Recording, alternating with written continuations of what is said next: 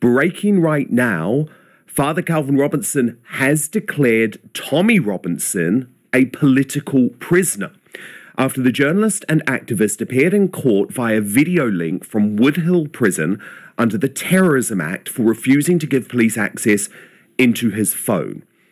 So we've got the latest now from Tommy's team on X, who say it must be noted that, first of all, it is an abuse of power arresting him under the Terrorism Act.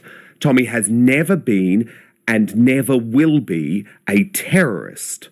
Secondly, Tommy has journalistic sources on his phone which include survivors of child exploitation. Thirdly, he also has lawyer-client privileged information on his phone.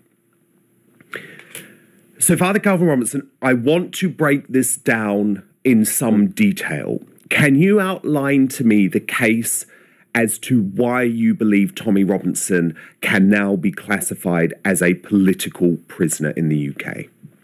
Absolutely. So our judicial system is that we are innocent until proven guilty. So it's upon the opposing side to prove that you are guilty of a crime. It's not up to you to prove that you are innocent. And so when they say, I want to see your phone, you do not have to give them your phone. When they say, I want a PIN code to your phone, you don't have to give them the PIN code to your phone, because that would be incriminating yourself. So it's on them to find evidence that they can prove your guilt. It's not up to you to provide evidence on the contrary. And then they're using the Terrorist Act to do this. The Terrorist Act was brought in to prevent terrorism in the United Kingdom. Now, Tommy has not been accused of terrorism. He's not been arrested for terrorism. He's not been charged for terrorism. So for them to use the Terrorist Act to gain access to his personal information, to gain access to his phone, is a clear abuse of power. They're not giving him due process. Therefore, they're not giving him justice. And this is political persecution. So they don't like what he did. He's been arrested and found guilty and charged for contempt of court.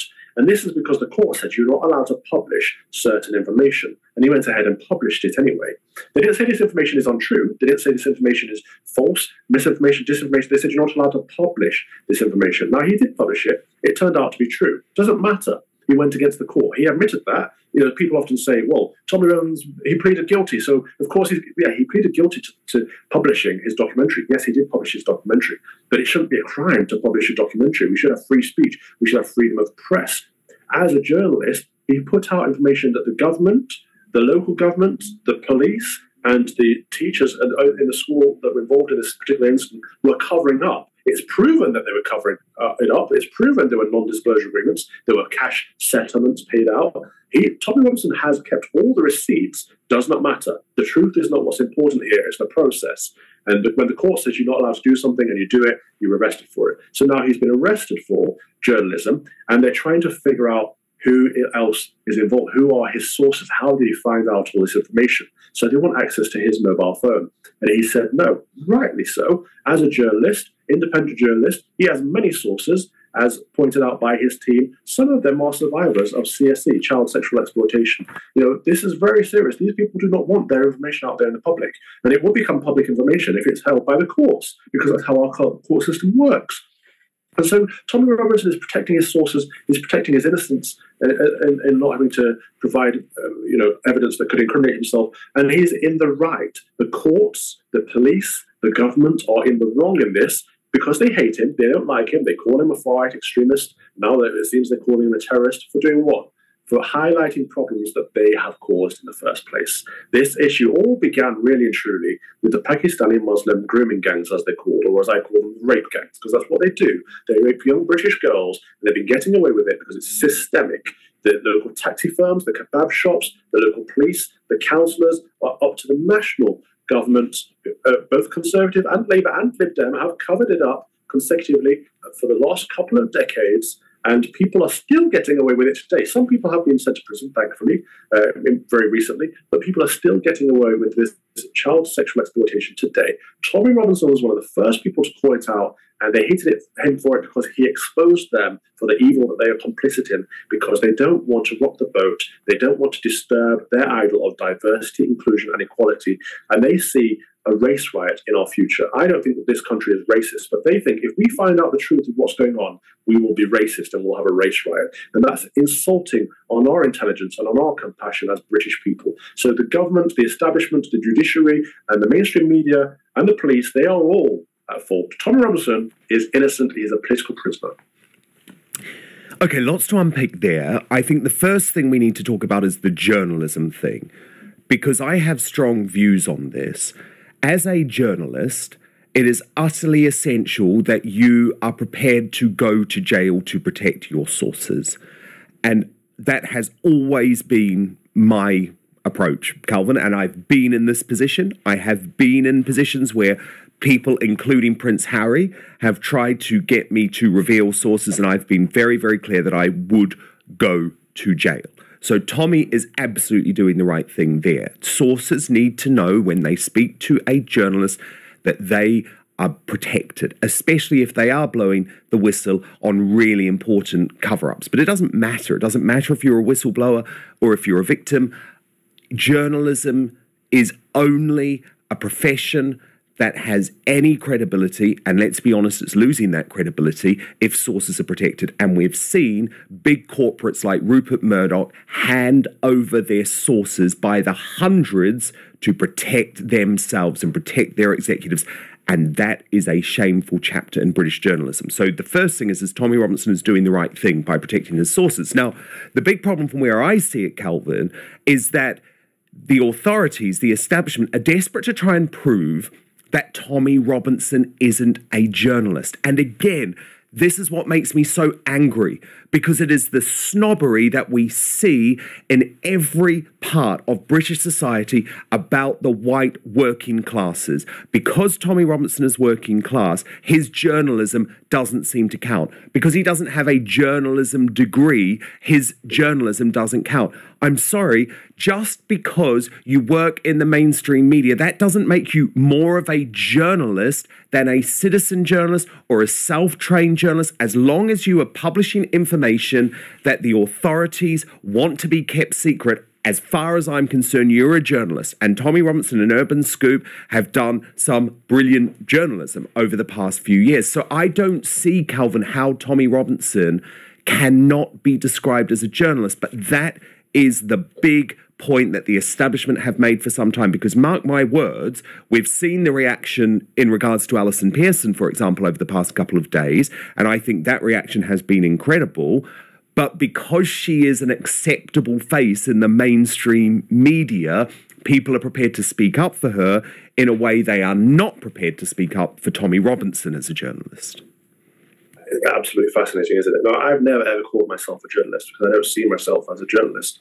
I'm a priest first and foremost, and then I commentate on things, and I'm quite biased in my commentary, and I'm open about my biases. I expect a journalist to report on events and give the facts and let people make up their own minds, which is why I've never used that title.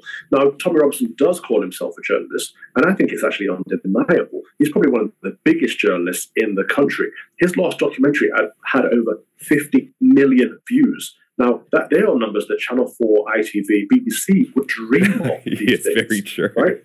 So, but it's going to become more of a blurred line as we go forward. Which is why they're terrified of him, though. Well, of course it is. The mainstream media is dead. It's not dying, it's now dead. And Elon Musk has proven this. And the elections in the US have proven this. When Rupert Murdoch's team and all the mainstream media teams are saying, wait, how did people vote for Donald Trump when we've been telling them not to for so long? Maybe they're not listening to us anymore. Yeah, they're not. CNN and MSNBC. People are not listening to you anymore because people are the media now. So that line is being blurred because everyone can become an independent journalist. But not everyone makes a living from it, and not everyone's professional at it. Tommy Robinson is a professional journalist making very professional output that is seen by millions of people all around the world. It's undeniable. For anyone to deny that, it's just insane. I agree. I completely agree on that. Then you come to the terrorism side of things. Now, in America, Calvin, and this is why I genuinely believe we need true reform, and I'm not necessarily talking about Reform UK, the political party, although at the moment I believe they're the best vehicle for that, but who knows where we're going to be in 5 years' time. Maybe it will be Tommy Robinson leading a political movement. At the moment, he says that's not something he wants, but who knows where we're going to be in 5 years' time, given what's happening to this country. But that is why I am so convinced we need a First Amendment. Because if Tommy Robinson was in the US and had released this film in the US, he would be completely protected by the First Amendment, which guarantees free speech. And it doesn't just guarantee free speech for journalists, by the way, Calvin. It guarantees free speech for whoever you are. And sure, you can sue someone. Of course, you can go through a court process. But the difference is if you're in America and you're a high-profile person, the view is that there is a higher bar in terms of what you can be sued over. Because the argument is you can come and defend yourself. If someone says something untrue about you, you have a platform, you can come and defend yourself. And what we are seeing in the UK is the courts and litigation tourism and activist judges, let's be honest, they are activist hard left judges, genuinely now trying to shut down debate. And it frustrates me that we don't have at the absolute forefront of this political revolution the need for a First Amendment, our own version of a First Amendment. Because if there was a First Amendment, Tommy Robinson would have been able to broadcast his film. He would not be in jail. It would solve many of these issues, Calvin. Not all of them, but a lot of them. Well, it's funny, isn't it? We're a top-down system, top-heavy system. The only people in the United Kingdom who have free speech enshrined in law is our politicians. They have parliamentary privilege. The rest of us do not have free speech. We have no free press. We have no free speech, no freedom of expression in the United Kingdom. The only people that do are the people at the top, the elite, the parliamentarians. That's disgusting. You know, for a long time, conservatives have been saying we don't need a written constitution in the UK because we have our constitution that's unwritten. It's part of the culture. It's not good enough. We can't rely on it. We can't point to it. It's not tangible. We need a First Amendment. We need a Second Amendment. We need to have our rights enshrined because unless we do, the government runs roughshod over them. Not just the government, but the judiciary, the police, the mainstream media, and therefore we are subservient to the elite. So yes, you're absolutely right. We need free speech enshrined in our law for every single citizen of the United Kingdom, and we need a free press so that people can publish information that the establishment doesn't necessarily want out there. This Axel Rudabega case is a good example. I won't say anything because I can't. But there are lots of things that you and I, Dan, are not allowed or able to share with your viewers right now about the Axel case, about the chap that killed 3 British girls, because they're saying, well, you'll be fined with contempt of court, you'll be arrested and put away. They are using this system against us, and the British people are the ones who pay the price. Of course. I mean, the idea that in America you wouldn't be able to talk about one of the most high-profile cases is absolutely nonsense, because, Calvin, it's also complete nonsense to say that a member of the jury enters the court, and I'm not going to speak about a specific case, whether we're talking about Tommy Robinson or Rudy Cabana, but of course people enter knowing quite a lot about the case. So I don't believe that the rules are in place to guarantee fair trials. I believe the rules are in place to shut down discussion, to shut down debate, and we need to have quite an urgent look at the whole system. But Calvin, it was really interesting. I had Alex Phillips on the show earlier this week. And I just want to play you a little bit of what she said. I recommend that people go and watch the video in full after our discussion. But Alex Phillips has obviously been a member of the Brexit Party. She was an MEP for the Brexit Party. She is part of the mainstream media. She was with GB News, still has a show on Talk Now. But the way that she talks about Tommy Robinson represents a real change, which I think might start spreading to other parts of the mainstream media too. In fairness, Alex is now a big independent voice. She has a Substack. She's a very, very brave journalist. But I just want to play you just a little bit of what she had to say at the start of the clip for you to react to. And talking about him as a phenomenon and the people who supported him. So let me actually address the question, shall I, about what do I think of him? I think he's wonderful. I don't know, something really moved me when I interviewed him. Maybe he's some sort of huge fraud who's really good at pulling the wool over my eyes. No, because it's so interesting, Alex. Look at America. Look at these people in the independent media who I have so much respect for. Jordan Peterson, Ezra Levant, Ann Coulter. All of these people, Steve Bannon, all of these people talk about Tommy Robinson in the way that you talk about Tommy Robinson. The problem is we have worked in the mainstream media for such a long time where you know that if you even utter the word Tommy Robinson, you're probably going to be taken off air. So, of course, that's why you feel now like, oh, have I said something wrong? And so that was really interesting, wasn't it, from Alex Phillips, Calvin? What did you make of what she had to say? And she was emotional about it too. First of all, I love Alex Phillips. I think she's fantastic. And I agree with her entirely. You know, I did an interview with Tommy Robinson before the Jordan Peterson interview with Tommy Robinson. It's available on my YouTube channel, which is at Common Sense Crusade. It's not monetized because YouTube wouldn't allow it because they think he's an extremist. And it's on my personal YouTube rather than on my platform that I work for, because they even said, as much as they support him, that they couldn't put it up because it would affect their platform. This is how bad things have gotten. But when I sat down with Tommy, we had a 2-hour conversation in that interview.